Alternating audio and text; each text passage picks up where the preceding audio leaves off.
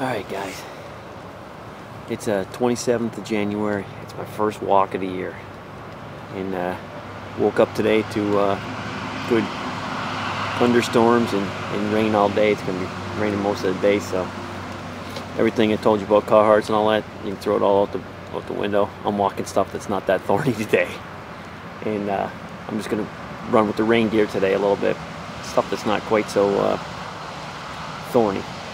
So I came into this is a new spot. I've never walked this piece at all. It's something I looked at on the map and also seen driving around. It's a city park here in a township park, actually, in the area that I live in. Not my township, but in a surrounding township. But it's a place that everybody can walk. You can't hunt.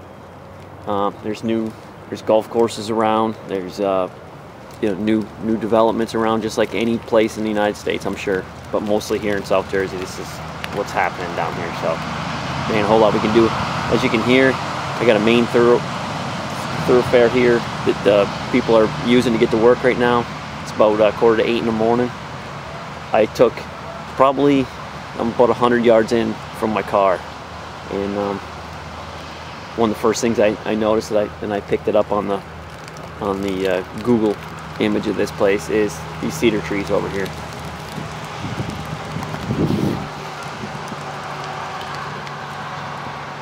Perfect thermal cover for the winter. We just came out of a cold snap, so the deer probably got a little bit into that survival mode, and now today it's 45 degrees at sunrise, so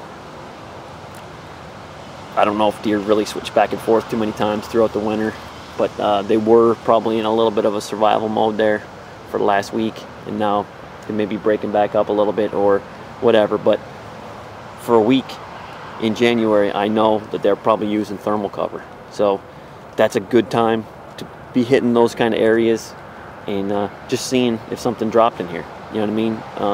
Little pieces like this, I know from experience that there's going to be one big area that's thick in between a bunch of open stuff and things that are closed off to hunting and everything, but a strip of woods. There's going to be areas where does bed in there, and there's going to be areas where bucks bed in there, and you can plainly see it when you start looking for shed antlers and looking for big buck beds. So the only way to find out is to go in there and look. And but you know, one of the things I wanted to show you here is one of the things I look for when I start to split a place up and start to look at my high percentage areas to walk. Now right here you have, I don't know if you can kind of see the deer tracks here or not, up on my pack right there, you can see deer tracks. It's a trail coming through here. You can probably pretty much see it here. It's a good bottleneck right here where they all pinched down and came in here. But as we come around this way, you can, hopefully this shows up pretty good on the thing, but you can see a defined deer trail. And I'll walk right over here and show you. And you can see a defined deer trail right through here with just fresh tracks going right up into those cedars.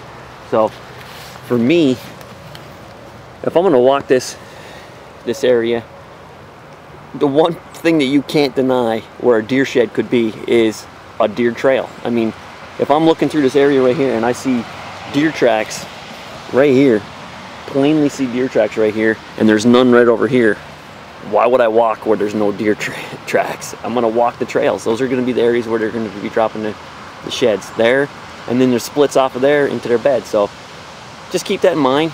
You know, don't just blindly walk into the woods. I mean, you can find sheds that way, but I'm going to try getting the most I can of the time that I have out here in the woods. So I'm walking trails, and then once I start walking trails, I go in there and I see other trails splitting off. I may take, you might see something in the trail where there's a bunch of rubs up on the trail. You might see big huge tracks coming off on a split off that, and I'll walk those more, because there's a chance that, it's a higher chance that it's a antlered deer with the bigger tracks.